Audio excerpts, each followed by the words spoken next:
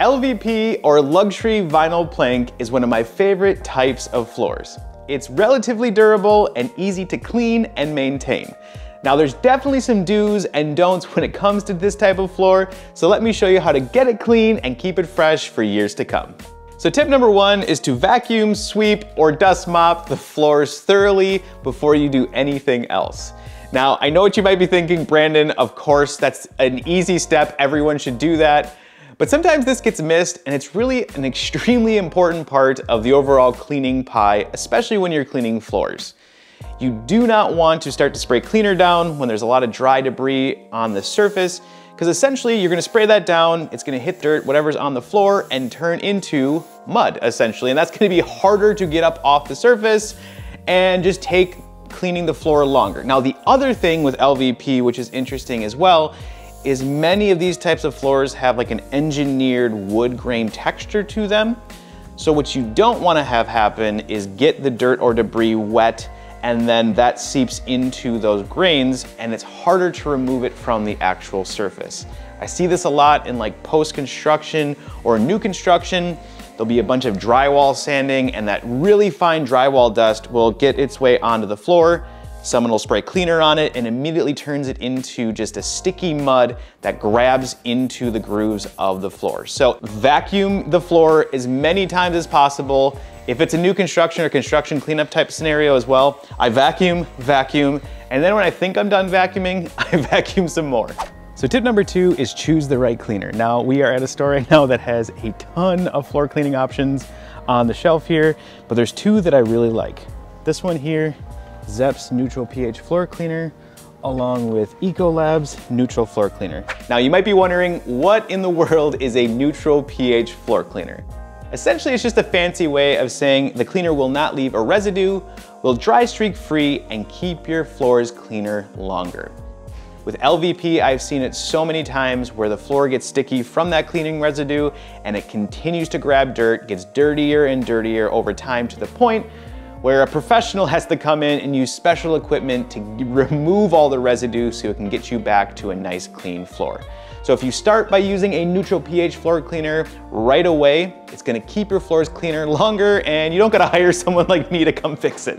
So in mixing the neutral pH floor cleaner, the cool thing about this Zepp product is if you look here on the back, the dilution ratio is here, and I like to usually just mix it up in a spray bottle like this one. What I do is add about a capful in about 16 to 20 ounce spray bottle. It's gonna go a long way.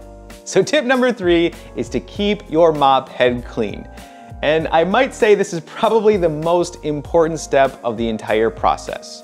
Now, I like to spray my cleaner down and then come through with a flat mop and evenly go with the grain across the floor. I also kind of like to work in sections, that way when I spray my cleaner down, it's not gonna dry before I get to it.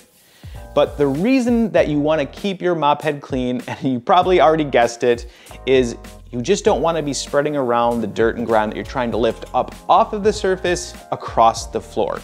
So whether you're using a flat mop like I like to use, or even a traditional bucket and mop system, rinse, rinse, and more rinse. I feel like I just said that with vacuuming as well. But if you have the urge of, I wonder if I should rinse my mop head right now, just do it, because you can't really rinse too much.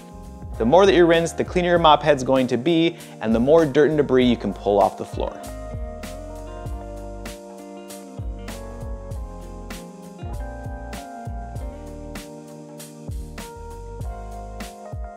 So if you need to get your floors dry as quickly as possible, what I suggest using is just a dry, clean microfiber flat mop head here, and then work your way back into the room going with the wood grain. This head will just pick up any remaining moisture that's on the floor, getting it dry nice and quick. So far, we've talked about all the things you should do, but at the start of the video, I mentioned some things to look out for or never do at all. One of them being a steam cleaner or steam mop. When you repeatedly use steam on this type of floor, depending on the construction, it can cause permanent damage or even start to loosen some adhesives that were used during the install. The other thing that maybe doesn't matter so much, but in most cases, it voids the warranty with the manufacturer as well. They do not like to use steam cleaners with this type of floor. Another thing is to never use a wax or sealant on this type of floor.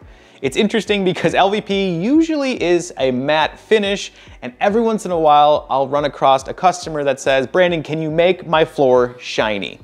Unfortunately, LVP in nature is just not shiny, and there's a lot of other types of floors to give you that look, but LVP, in my experience, really isn't one of them. And if you do start to put wax down on this type of floor, it will look good for a while, but it will start to wear uneven, and then you're just gonna have even more trouble removing that wax and trying to get it back to where it started. Now you know how to keep your LVP nice and clean. Check out another video and I'll help you clean that up.